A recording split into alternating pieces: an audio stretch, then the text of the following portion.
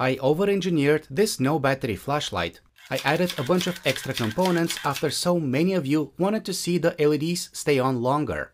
In case you missed it, this is the flashlight I upgraded in a previous video. I replaced the original light bulb with LEDs, which made a lot more light.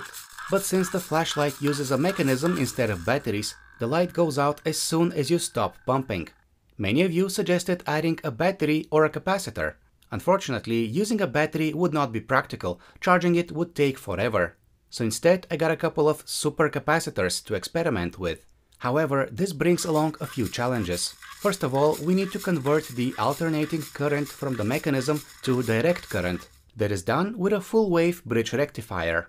Secondly, supercapacitors have a very low voltage rating, so we need something to manage the voltage coming in and out of the capacitor.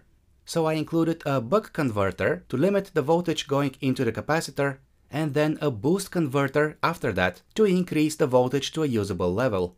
Finally, there is a dedicated driver chip for the LED.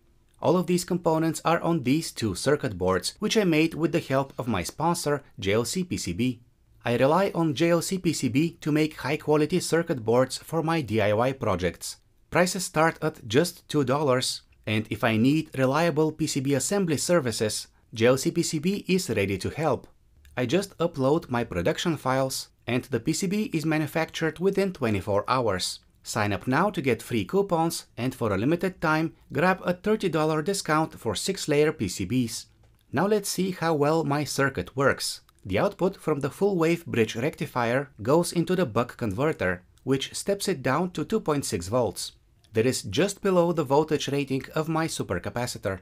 Here we see the circuit charging the cap. However, it takes a while before we get any light. Time to add the boost converter and a second capacitor in parallel for extra energy storage. By increasing the voltage, we get light only after a few seconds. And if I keep on pumping, the extra energy gets stored in the supercaps for later. It takes about 30 seconds to charge the two supercapacitors, and they provide an additional 40 seconds of light. I also tried using this much bigger supercapacitor, but I wasn't happy with the results. Since this cap is bigger, it takes much longer to get it up to a usable voltage.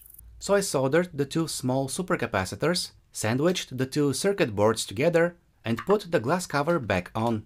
Now I have a supercapacitor flashlight that uses no batteries, but honestly, I think I prefer the simpler approach with two diodes from my last video, even though it doesn't last as long. Check out my YouTube channel for the full video and subscribe for more.